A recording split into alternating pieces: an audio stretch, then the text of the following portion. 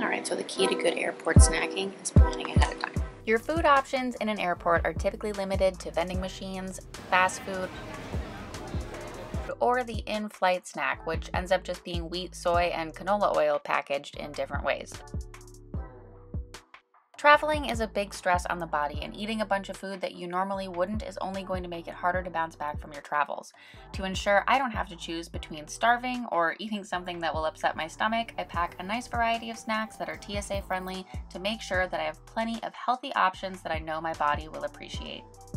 Typically, your options for airport eating are vending machines or fast food, and that kind of sucks.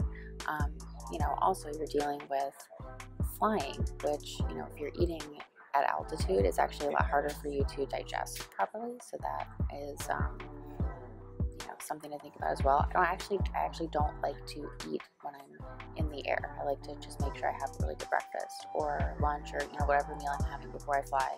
And then, I like to pack snacks just so I don't have to worry about immediately trying to get to a store wherever I'm going. So, that's kind of my planning ahead. Obviously, like if I'm going from like California to the East Coast or something, I'm gonna have to bring some snacks with me or something, but I try not to eat on the plane as much as possible. I like to try to make sure I'm bringing a mix of good protein, good carbs, so I kind of have everything I need in case I can't get to, like I said, can't get to a grocery store within that first night or wherever, so that's just not something that I have to panic about after I'm dealing with a day of traveling.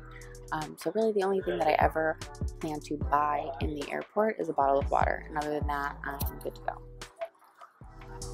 I pack all of my airport snacks the night before I leave. I've been eating raw carrot salad every day, so I'm bringing a bunch of shaved carrots with me so I can stay consistent with that. Carrots are a great source of undigestible fiber, which helps you stay regular after traveling, if you know what I mean. I'm also bringing parm chips, which are a good source of fat and protein, some gluten-free granola made with coconut oil and real sugar, and organic fruit juice for a carbohydrate boost. Sticking with the theme of balancing carbs, proteins, and healthy fats, I'm also packing a couple of apples, honey butter for dipping, and a little charcuterie plate to go with some cheeses and organic turkey pepperoni. Here's a few more ideas of easily packable snacks that you can take through the airport. Just remember to pack foods that are balanced in carbs, protein, and healthy fats to keep your blood sugar stable, and foods that are calorie dense like cheese and butter to make sure you are adequately fueling your body throughout your day of traveling. My goal is always to bring enough food with me so that I don't have to worry about making a grocery store run my first stop after I get to where I'm going. I want to be able to settle in, relax, and still have enough healthy, familiar snacks to get me through my first evening of wherever I'm staying. Do you pack your own snacks when traveling? Let me know in the comments below. Thanks for watching, and don't forget to give this video a thumbs up and subscribe to my channel to see new videos every Tuesday and Friday. Bye for now!